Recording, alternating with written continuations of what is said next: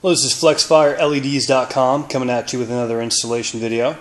Today we wanted to show you guys how to make a long distance RGB installation using amplifiers.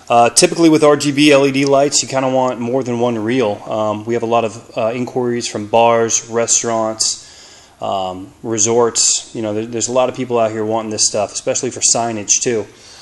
So we're here today to kind of explain to you why you would need an amplifier and why you would need some different items to make a long distance run. Most common question, well, why can't I just run 200 feet of these things off one single power supply?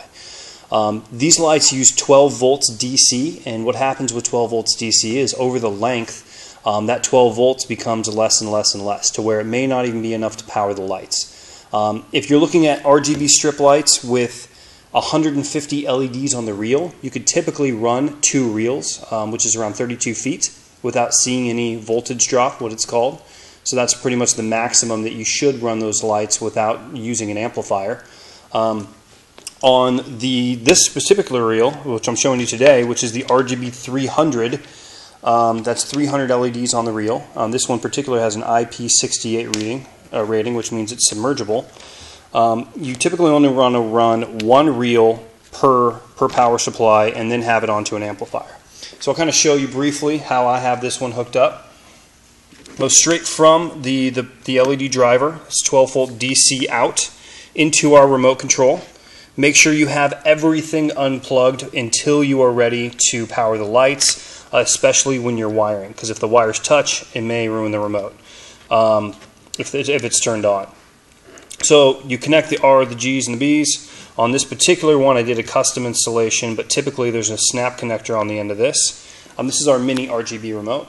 Goes through the reel and then into this RGB amplifier. It's backwards, so let me show you.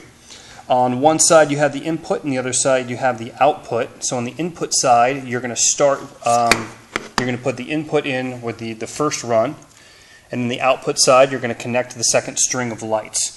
There's a little indicators that say the common, the positive, red, green, and blue.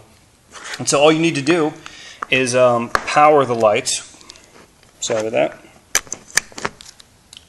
Plug in the power, and if everything is lined up correctly and all of the connections are strong, meaning you've stripped enough of the plastic off of the wire, kind of doubled it over to make it really thick, and then put it in there so you know it's not sitting on plastic, everything should line up, and when you change the colors they should change together.